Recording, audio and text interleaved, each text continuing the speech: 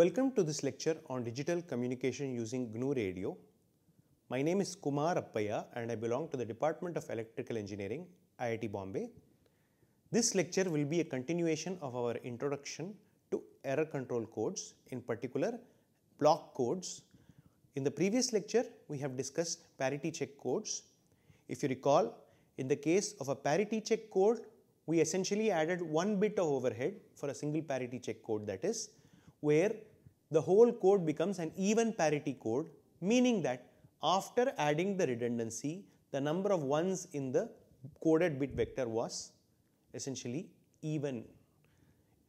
Or if you want to look at it from the XOR perspective, if you XOR all the bits of the coded code word, you will essentially get 0. We saw that you could essentially detect the presence of no errors if there were no errors, and if there was a single error, you can detect that single error and therefore discard that particular code block. But if there are two errors or more errors, then the code essentially fails and you will end up making mistakes. We will now continue our discussion with a different class of code words. So in today's discussion, we are going to now look at the repetition code. The repetition code, we will restrict our consideration to an odd repetition code. Essentially, you repeat bits odd number of times. Of course, you can do it even number of times, but we are going to restrict it to odd number of times. The reason is because if you repeat a bit an odd number of times, you can then at the receiver just use majority logic to decode, as we will see. Let us take the simplest example of a 3-1 repetition code. When we say 3-1, that means the number of coded bits is 3 for every information bit, which is 1 information bit. That means that you are essentially taking one bit and sending 3 bits coded. So this is actually a code that is very inefficient in the sense that you are essentially reducing the bit rate by 1/3. Bit rate to 1/3 rather, because you are reducing the bit rate from 1 to 1/3. You can detect and correct one bit error. Unlike the parity check code, you can detect a single bit error and correct it also. Okay. How? So let's actually have a small discussion. Let's say we say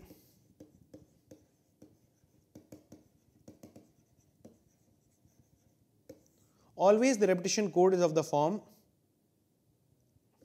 in this case 3-1, we can say N1 repetition code. Okay.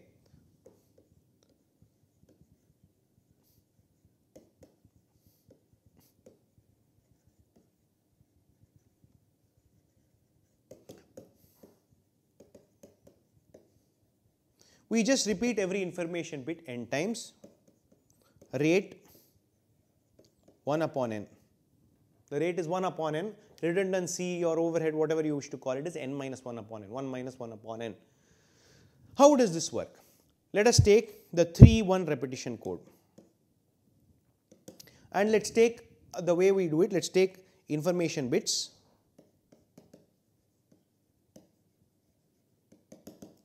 Zero, 1, 0, 0, 1, 0, 1, 1. Enough, I think, because the coded bits will be very long in nature.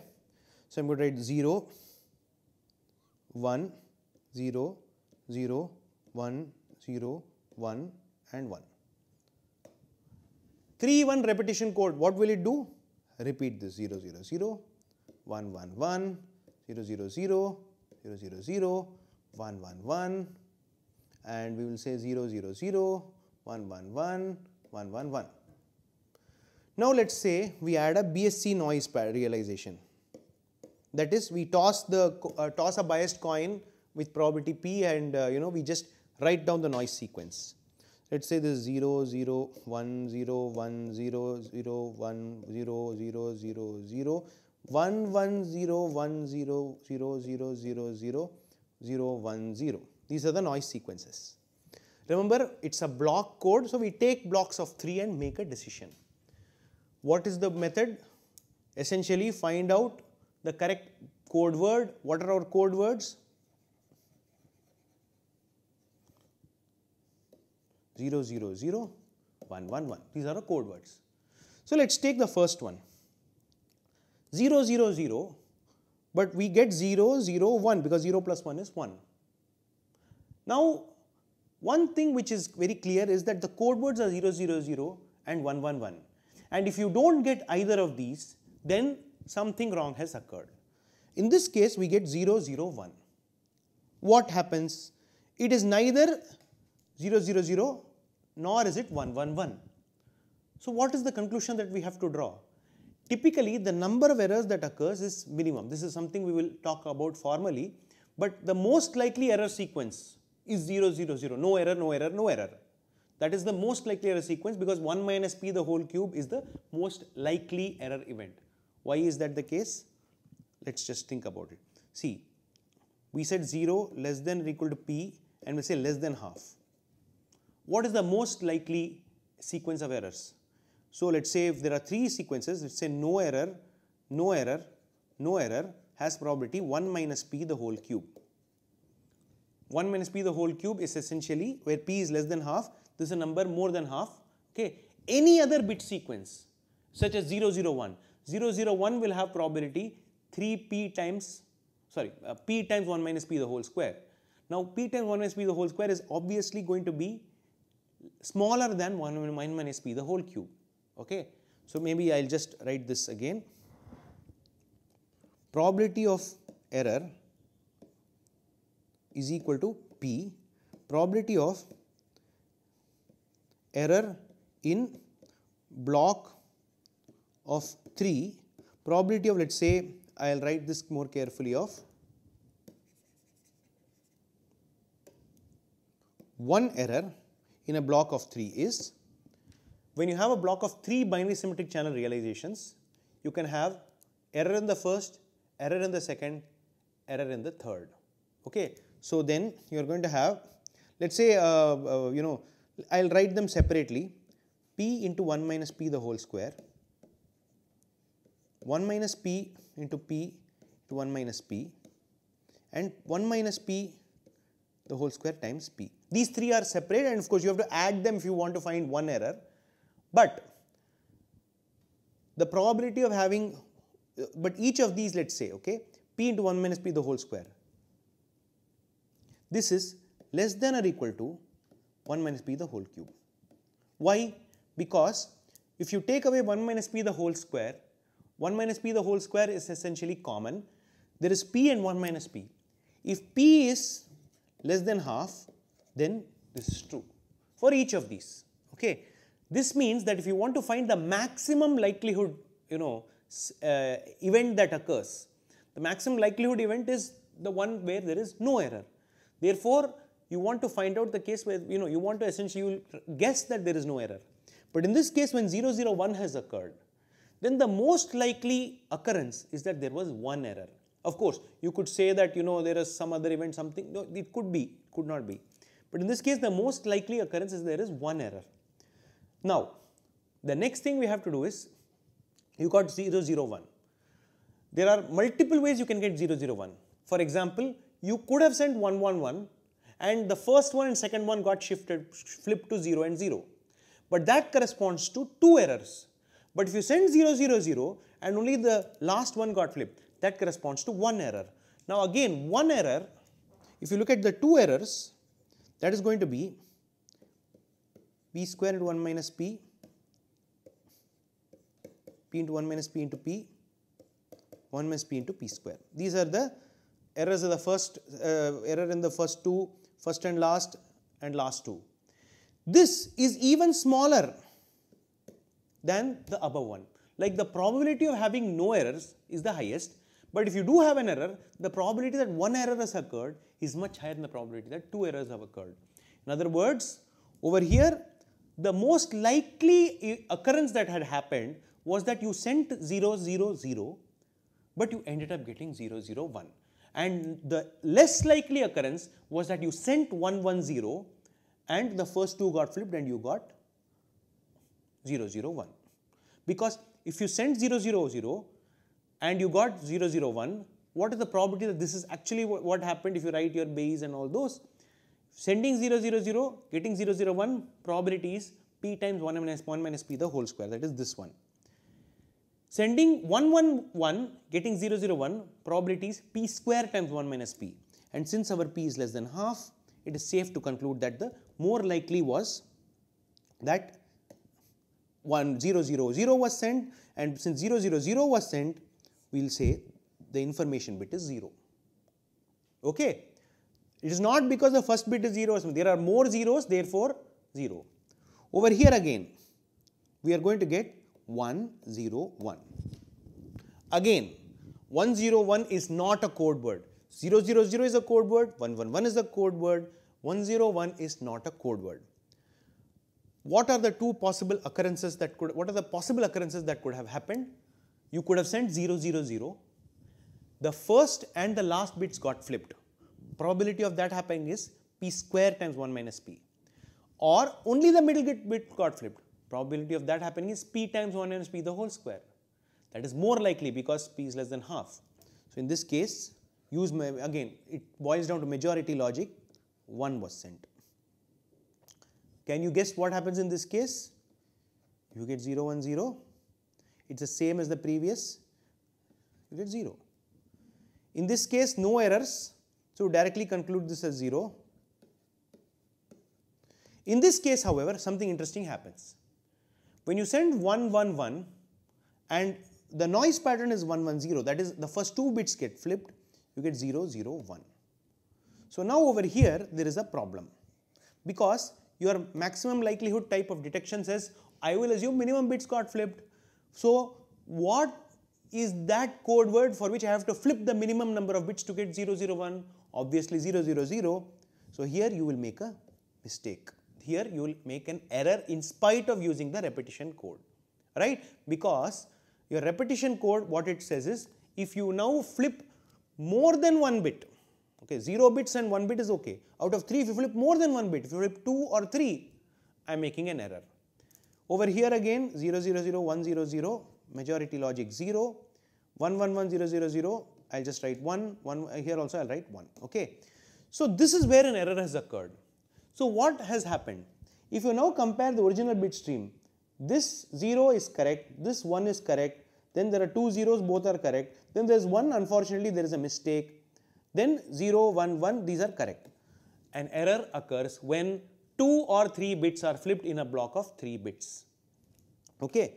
So let's now compare. Okay. BSC,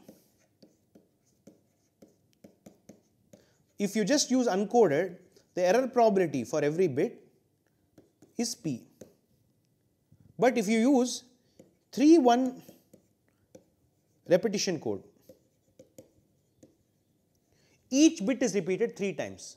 So in a block of 3, you need 2 or more errors. So let's say, okay, I should not, sorry.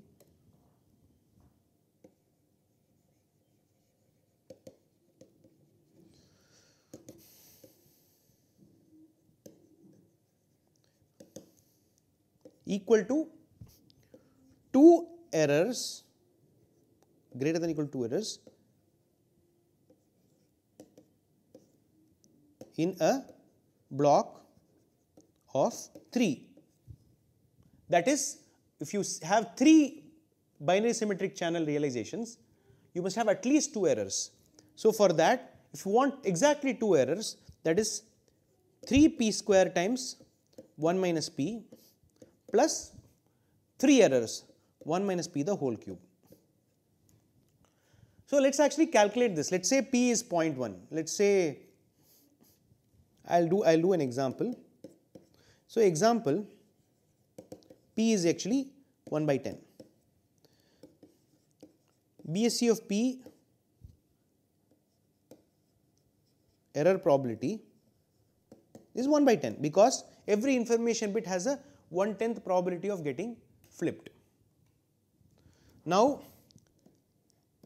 3 1 repetition code, when will you make an error? When 2 or more bits are flipped. Okay, that is error probability is equal to 3p square 3 by 10 square times 9 by 10.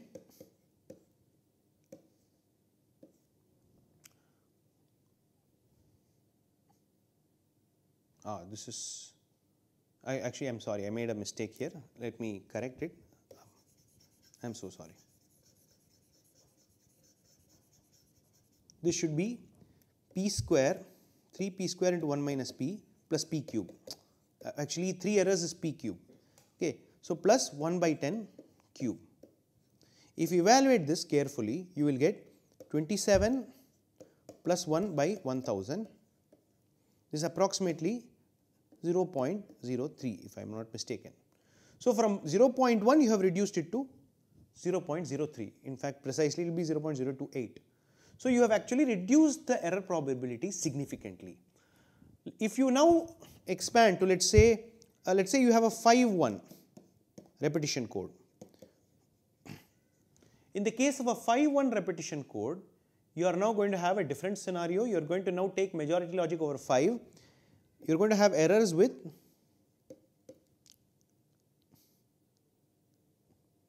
three or more bit flips among 5 bits, 5 coded bits.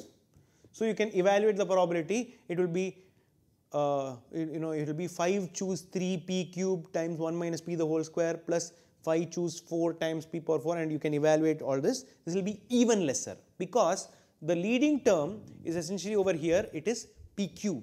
Okay, if you look over here, right, p square was the leading term, 3p square. Okay, so you can actually approximate this as approximately 3p square.